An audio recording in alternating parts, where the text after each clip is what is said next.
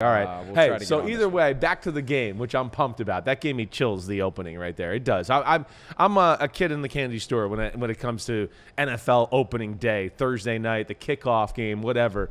The excitement, as we always talk about, like back in the Northeast, the smell in the air. I can kind of smell fall around the corner. I'm really excited for it. And yeah, like you said, how could you not be pumped for this game? The NFL gets the right matchup. They got the right matchup last year with the Lions coming to town. Right? With all the hype around them, we were a little worried, like, do the Lions know what they're doing? This is different. This is Ravens trying to get payback, saying they don't want payback. But also it's the Chiefs going, we know the Ravens want to come here and get payback. The Chiefs played their players in the first 2 preseason games. They know what's coming in. They know what they're in store for here. They know the Ravens want to make a splash here to start the 2024 season, right? So that's what I'm excited about tonight. And then we know both teams are kind of chippy to begin with anyways. When it's even not the Ravens or the Chiefs, they don't back down from anybody. And we heard, we've heard through this whole process, hey, training camp, it wasn't hard to motivate players because, hey, we're playing the Chiefs, we're playing the Ravens, right? So to see that on the schedule, you're going to get your players to work and be ready to go from that sense. And that's where I'm excited for the game tonight. And one thing that we won't see tonight, I assume, is only 8 carries for running backs for the Baltimore Ravens. I mean, I hope not, right? I mean, we were kind of discussing that a little yesterday when we were over at the stadium. That's got to change. Yes, we know Lamar Jackson's great and all of that. We had times during the year last year. Now, I think we let them off the hook to a degree because they were winning football games and still really good. But I know on my podcast and sitting here with you in certain mornings, we're still going, man, I wish they would run the ball just a little bit more. It'll be good for them.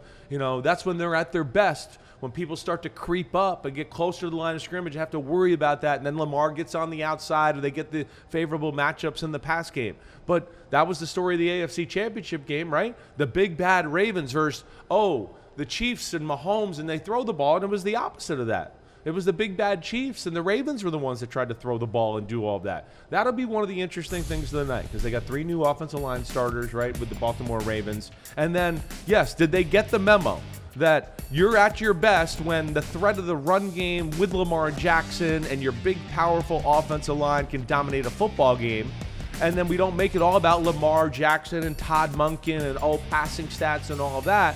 And that's what I want to see. And they got Derrick Henry, and, of course, that's what we all want to see. And I hope they're a more balanced offense this year. Last year it seemed like they were trying to prove a point, right? I know you used to say that. It seemed like they were trying to prove, like, hey, look at what we paid Lamar. Hey, look, we drafted this receiver. Hey, we signed this free agent. They were going to make the pass game thing work no matter what. Lamar Jackson said he wanted to throw for 6,000 yards. That's right. It came back to bite him in the ass in the biggest game of the year, and we know the rest is history. And now having Derrick Henry. Yeah.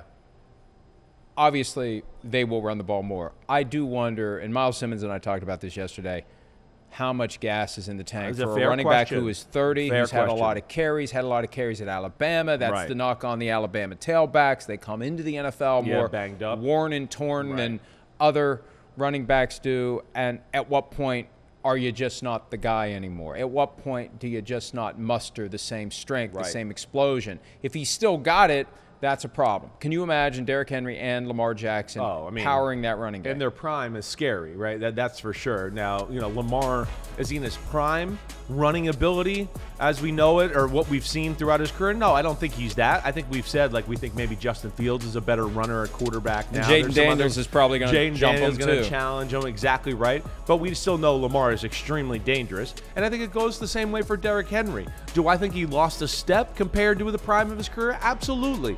I do see that, but still effective and big and still has good feet. And then what we saw last year is, okay, maybe not quite as explosive as he used to be, but when he gets going, he gets in the open field, he can still open up and pull away from people. And that is going to be the big thing tonight, And that, he's going to be in the shotgun more in the Lamar Jackson offense, so maybe not coming downhill in the I formation quite as much as he was in Tennessee.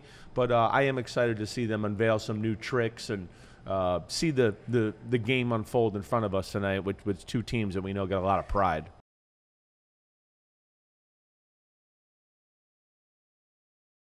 Hi, it's Mike Florio. Thanks for watching PFT on YouTube. Hit subscribe for the latest news and analysis from Pro Football Talk.